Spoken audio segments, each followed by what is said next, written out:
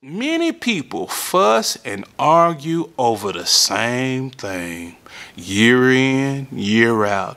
The enemy starts with one problem, and this is when the aspect of forgiveness is applied, the aspect of learning how to... Hello everyone, Pastor Jasper here. I'm come on to give you a testimony about how the Lord set me free from rejection. And one of the things that He set me free from, He set me from a lot of stuff. And that was the lifestyle of sin, a lifestyle of iniquity, smoking, drinking, lust, and lying, just a lifestyle of sin. These things He convicted me of. And He set me free out of radical salvation. One day I was one way, the next day I was another way. And I've been living for Jesus ever since. But I got married, and when I got married, a whole slew of problems began to manifest within my personality. And one of the areas of that began to manifest in my life that I didn't know what it was until I started studying God's love for me is the attitude and the spirit of rejection. And it manifested when my wife told me no, or when she would reject. It looked as if she would reject me. When she said no, I looked at it as rejection, especially in the bedroom. And so in that feeling of rejection is when the enemy would try to convince me that she didn't love me. If she loved me, then she would do what I say. If she loved me, this, and this. Now, and I began to be convinced that she didn't love me, or enemy would work on me. But then I started to seek the Lord. Why do I do this when my wife do this? Why do I get mad when she do this? Because I felt like I felt like that gave her too much control. If she said no and then I got out of character, I felt like that it was something wrong with me. Why does this little thing get me upset? Why am I so weak? I looked at it as a weakness. Why do I be to the form of tears when she does this? And so the Lord began to deal with my heart. I began to seek Him, and He began to teach me how to get rid of this thing and how to deal with it. And it was in the new commandment is when I found out how much God loved me. And Jesus said, "A new commandment I give unto you, that you love one another as I have loved you." Now, in that commandment, Jesus began to teach me what it means for me to love my wife based off how He treated me. Not based off how my daddy treated my mama, not based off how the world taught me I should love my wife. No, He told me to love her based off how He loved me. Now, that changed the game for me, because now I begin to assume that I didn't know, because now He said, love her like I love you. Now, I love you is my point of study.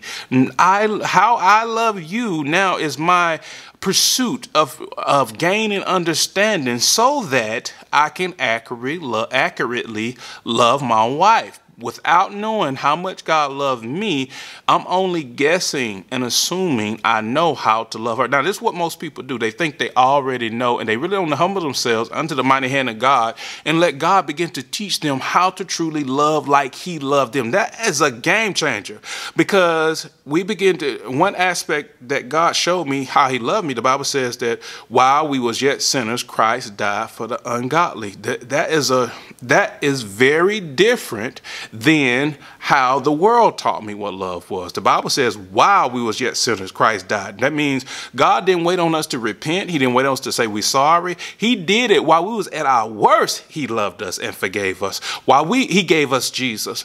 Now, in giving Jesus, He did it while we was sinners. Now, many people don't translate that to their own personal life. That means we gon' have to love while a person is wrong. And sometimes, man, that's very difficult. It's very difficult. It's very different than what the world teaches, because the world teaches, very different. You don't trust nobody. The Bible says the world talks about how we shouldn't love like that. We don't love wild person. You got to say you sorry before I forgive you. We got to say you sorry before I love you. And you gotta do something to show that you are remorseful before I forgive you. That's the world's way. But the Bible says not about the way Jesus taught me, and I begin to overcome rejection as I begin to do it God's way. Now, there will be many objections for you not to do this. Now, this is what is in order for you to be and to overcome rejection. You have to be a disciple. You have to be one that's not alive to do what he wants. You know, because a true disciple is one that's chosen to lay down their life, lay down their will, lay down their ability to choose and do what the master wants. This is the only way you really going to overcome rejection, because your feelings and your mind is going to convince you not to go to this extent to love like he loved. To go this extent. And this is when the commandment is designed to truly kill your carnal, fleshly nature. The commandment is designed to kill your carnal, fleshly nature, because it's going to give you instruction. Jesus is going to give you instructions that's going to be a direct conflict than what you've been taught up until this point. And that aspect of obeying the new commandment really challenged me, because he said, love one another. He said, the Bible says, while we was yet sinners, Christ died for the ungodly. That means God gave Jesus to us while we was at our worst. Then he says, that is an aspect of how he loved us. Now I have to start correlating how God did me to my wife. And this really starts setting me free, because it started getting me into a behavior pattern that was aligned with the cross. And when I did that, now that took a few months and years to really, for Jesus to start renewing my mind and to overcome my emotional self. And even now, my emotional self still tries to beckon a vote. But Jesus done taught me how to deny myself and how to operate in self-control, despite what my body and my mind tells me. There is a realm of obedience that you can walk in that's not based off how you feel. And this is when the commandment is actually killing you and your carnal, fleshly self. Now, that's one aspect of how to obey the new commandment. Another aspect on how to obey the new commandment is the Bible talks about in Isaiah 43:25 that God is, he said, I am he who blotteth out your transgressions for my own sake. And then the Bible talks about how I will not remember your sins. Now, this is the biblical version of the phrase forgive and forget. The phrase forgive and forget is not in the Bible. But in this verse, what it should mean, forgive and forget, should truly mean this. This is a very challenging thing, because you have a lot of people don't understand how Jesus loved them. And the Bible says that he will not remember. He says, I am he who blots out your transgressions for my own sake, and I will not remember your sins. Now, that word remember is very key, and this must be done by faith. Now, this is another aspect of how he loved us.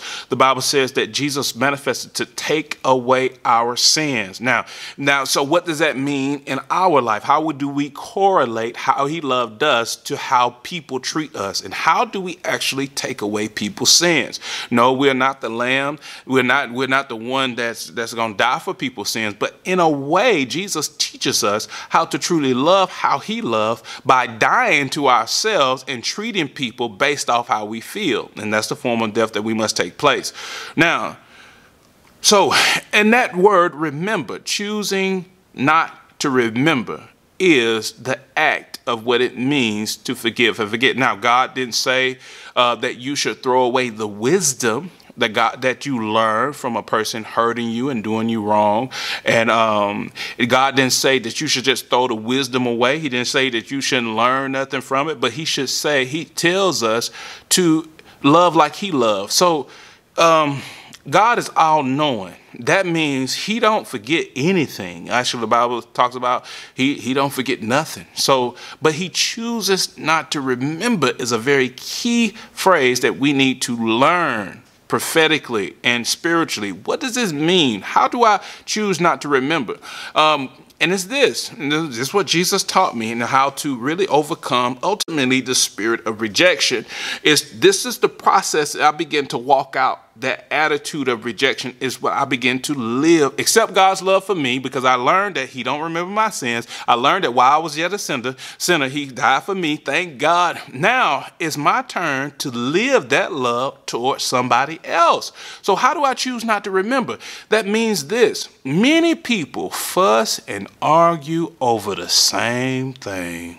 Year in, year out. The enemy starts with one problem, and this is when the aspect of forgiveness is applied. The aspect of learning how to forgive is applied. Is when a lot of people, a lot of marriages, and a lot of problems are manifested in the form of an argument. An argument is having two opinions or two sides. Now, what happens a lot of times in arguments is start out with something little, and then all of a sudden you talking about something you disagree with your spouse on, and then all of a sudden that conversation get carried over into something else they did wrong. All right. This is when the enemy and the sin of remembering take place. And see, I'm getting into something here that's very different than what the world teaches. The Bible talks about, the world talks about seeing is believing, and forgive, but don't ever forget. It's very different. And I'm going to interrupt and solve a lot of problems. The Lord's about to solve a lot of problems in your marriages and in your relationships with family. This just don't apply with your wife or your spouse, but it can apply to your mama, your daddy, your sister, your brother, co-workers, races of people, the president. It can apply to so many different aspects of our life. You can really truly apply God's love to this and be healed and whole and free from rejection and be walking in liberty if you will obey and do what Jesus say. And he told us in the commandment, in his new commandment, love one another as I have loved you. Not remembering is a way God has loved us. So how do we appropriate that in our life? Now, I'm giving you an example. In the middle of an argument, the enemy will take one thing that y'all talking about. It could be something that happened today or yesterday. Then he'll bring up something that happened 2 weeks ago, 3 weeks ago, 2 years ago, 10 years ago. And now you fussing and dragging each other across the floor based off something that happened and supposed to be forgiven. That's when especially as a believer, we are supposed to be walking in forgiveness. Now, the aspect of forgiveness that we should walk in, and the aspect of love we should walk in, is choosing not to remember. And this takes more work than you think it do. It takes prayer. It takes realizing that Jesus is remembering your sins. It takes realizing that how much he loved you and he forgave you, to really start living this towards anybody. And this is one of the main problems that why people are suffering from the spirit of rejection, which leads to depression, anxiety, worry, suicidal tendencies, mental illness, is because people refuse to do it God's way. So this is two aspects. I'm not getting no deeper than that because I believe part of the problem is not loving the way God told for us to love. All right. And I want to pray with you. And I want to teach you the new commandment. I want to teach you what this means. We're going to be going through this. This is the only way I learned how to overcome the new commandment. I know that overcome the spirit of rejection. And when I start living this towards my wife, this is when I begin to gain freedom from what seemed to be rejection. And really, it was just her right to say no. And she wasn't really doing me wrong. It was just my own insecurities and my own shortcomings and my own viewpoint of how I view myself, my low esteem of how I view myself. And when she told me no, I took it to heart and to personal and too personal. And this is many people's problem. Then Jesus began to give me practical things. Now, I'm going to real quickly go through these. He began to give me practical things. I remember one time he began to teach me, he said, get up and cook up breakfast. I was like, that was a real big struggle. If Jesus, if he wasn't Lord over my life, I wouldn't have done that. And it was during the time where, I'm struggling. My wife working, I'm at home. She tired. She don't want to do nothing. Excuse me. And Jesus tell me to get up and cook. My mama cooked breakfast. Daddy didn't cook breakfast. I'm not used to that. I'm not cooking breakfast, and Jesus tell me to get up and cook her breakfast. Get up and cook her breakfast when she do what she want. When she do what you want, get up and cook up breakfast when she do what you don't want. And it taught me to love her past my feeling and past how I felt. And it moved me to a realm of obedience despite what my flesh was telling me. Then he began to tell me, and then I began to speak to those thoughts of rejection. He told me to speak to it. You know, the enemy or rejection would say, you know, she don't love you. She don't love you. She don't care nothing about you. And I began to, and if I didn't know God's love, I would, you know, Jesus taught me to respond to it. So Jesus loved me. Jesus is in love with me. And then I start receiving God's love in the middle of feeling rejected. And that is what made that aspect of learning how to do that over and over and over again, refusing to accept rejection and just went after God's love with all my heart, that he's in love with me. No matter what a person do or don't do, I'm still good. No matter what a person say or don't say, I'm still good, and I'm content. You learn how to be content with godliness. And that's whole nother process. I love you. I pray that it's add value to your soul. God bless you. Please like, share, and subscribe.